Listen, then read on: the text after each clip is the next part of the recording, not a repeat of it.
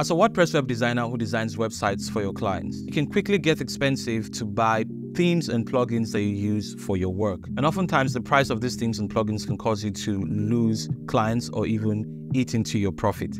In this video, I'm going to show you a legal way to get most popular themes and plugins for a relatively cheaper cost. Now, don't forget to use my link in the description for a better deal on the platform I'm about to share with you. Now, let's get into it. Now, the website is WordPressit, and I know most of you may have heard about this platform and you've been wondering whether or not you should use it.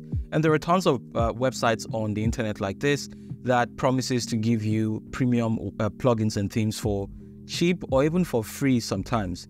I'm going to tell you everything that you need to know about this website and websites like this and how to make sure you don't get yourself into trouble. You don't want to get into legal trouble. You also don't want to compromise the security of your websites. I've been testing this website for well over a year now. I started testing it from April of last year. As you know, I like to test out these things myself before I give a verdict, and I've actually been testing this out for well over a year. You can see the plethora of themes that we have here and plugins, about 70 pages of themes, and there is also a lot of plugins on the platform, about 160 pages of plugins, and all of them going for about $5 each. That is if you want to buy individual plugins and themes, some of them about $8. But the best way to use this website will be with the subscriptions. There's a subscription for a month, 6 months, and 1 year.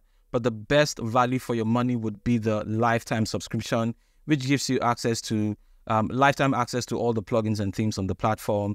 You get unlimited daily downloads. You have access to all 4,000 plus plugins and themes. You have support and also automated updates.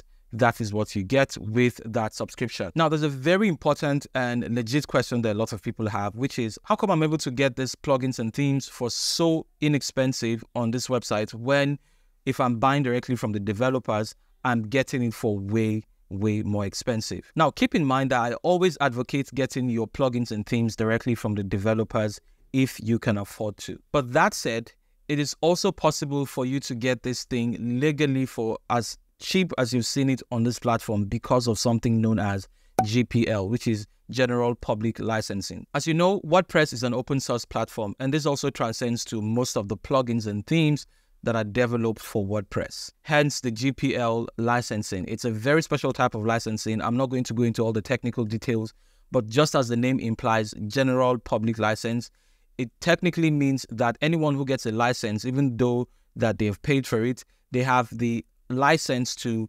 modify those themes and plugins, and also they can redistribute the themes and plugins. Therefore, they can set their prices and make it as inexpensive as they possibly can. But keep in mind that there are a lot of websites like this that I have tested as well, and I've actually had my plugins break on me on websites and compromise the security of the website I have them installed on while I was testing out very many different platforms like this. If you do a Google search of any plugin or theme that you want to use and you put the word node or free at the end, you would find a plethora, a ton of plugins and themes that are offered to you for free and very inexpensive, like what I've showed to you.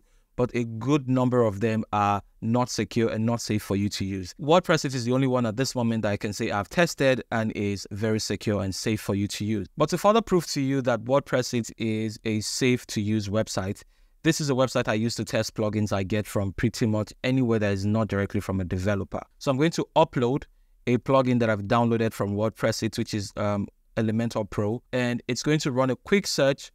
And as you can see, it says no security vendors flagged this file as malicious. So what this website does is basically run a test with many different antivirus softwares to find any malwares that might be embedded in the code of the plugins or themes that you upload onto this website. There are also some other websites that compare the codes of the plugin that you've uploaded against the original one from the developers to see if there are any differences or anywhere there might be malwares embedded.